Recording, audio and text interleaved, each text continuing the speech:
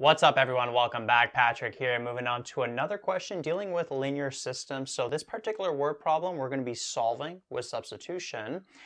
And we're told that Jess gets 3 times as many math questions done than Kate in an evening. And together they get 52 questions done in an evening. How many more questions does Jess get done than Kate? Okay, so what we're going to do here is introduce 2 variables. So we're going to let x equal the number of questions done by Jess. And then we're going to let y equal the number of questions done by Kate. Okay, and we're going to create some equations from this information with those variables we introduced. So we're told that Jess gets 3 times as many math questions done than Kate in an evening. So if Kate gets this many questions done, let's say she gets 5 questions done, well then Jess is going to get 15 questions done, right? You would just multiply this by 3. So whatever y is, we multiply that by 3 and we're going to get x. So we can create an equation from that saying 3y is equal to x.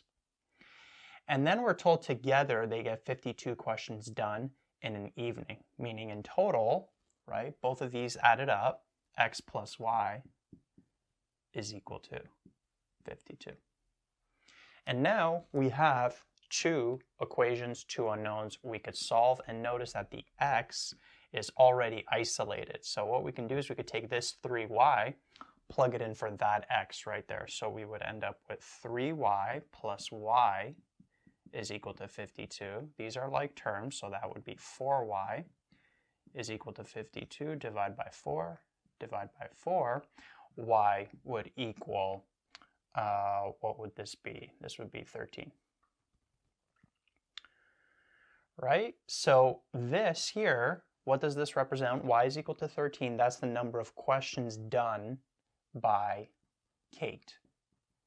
If we want the number of questions done by Jess, well, we could simply take y is equal to 13, and we could plug it into either equation, either this one or this one, and solve for x. I feel like this one is easier since x is already isolated, so x would equal 3 times this value of 13, which would be 39. So that's the number of questions done by Jess. And then you could do a quick check. Notice that this is 3 times that. 13 times 3 is 39. And then notice if we take 39 and add 13, we would end up with 52. Okay, so it checks out. That's how you could verify your solutions. You could take these, plug them into the 2 equations, make sure that the left side is equal to the right side.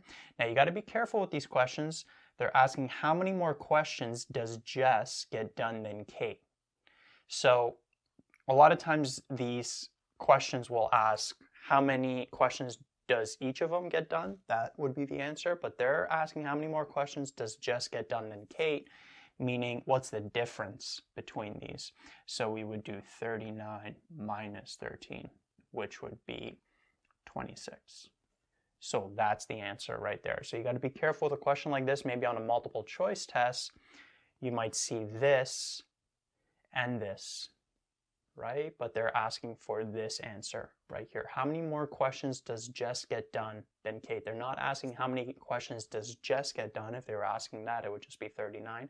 How many more questions, right? So you'd have to take the difference between those. So make sure you're reading these questions really carefully. Usually they're just going to ask for the number, but just wanted to throw something like that in there just so you could be really aware of things they could ask.